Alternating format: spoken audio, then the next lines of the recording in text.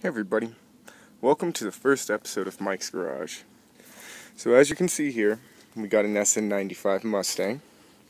There's a little bit of different stuff going on here, not your typical Mustang.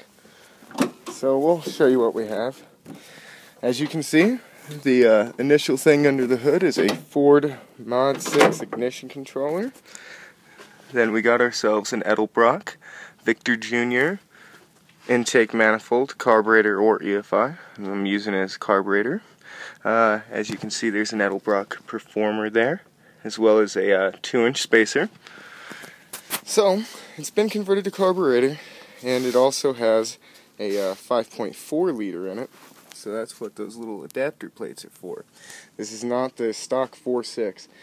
The 2-valve 5.4 Triton offers a little bit more low-end torque, well, rather about 50 foot-pounds more torque than the 4.6 liter, which is a nice pickup from the stock setup. Another thing I really like about the engine is that it is cheaper than your typical Mustang 4.6 liter. Now this is a race car, so it has some damage on it. It needs a new fender, as well as some trim right up there. A few other bits and pieces too.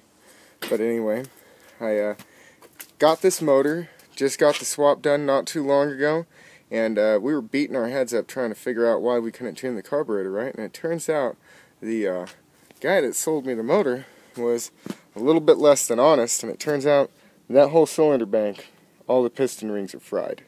So, this thing's coming out, and we got ourselves an LKQ motor here. It's a little dirty in appearance, but I just took one of the valve covers off, and it's actually pretty nice on the inside. Everything looks real clean.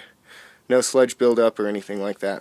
So I'm going to give it a good cleaning and put some new valve cover gaskets on it and change over some stuff that I need from that car to this car, or this engine. And we're going to throw the motor in. But anyway, I'll go step by step over this swap, and then we'll do some pull videos after it's done. So if you guys are thinking about doing the 5.4 liter swap, maybe a carburetor conversion, you can see for yourself what kind of performance you can get out of a setup something like this. Anyways, thank you guys for watching, and look forward to the next video of Mike's Garage.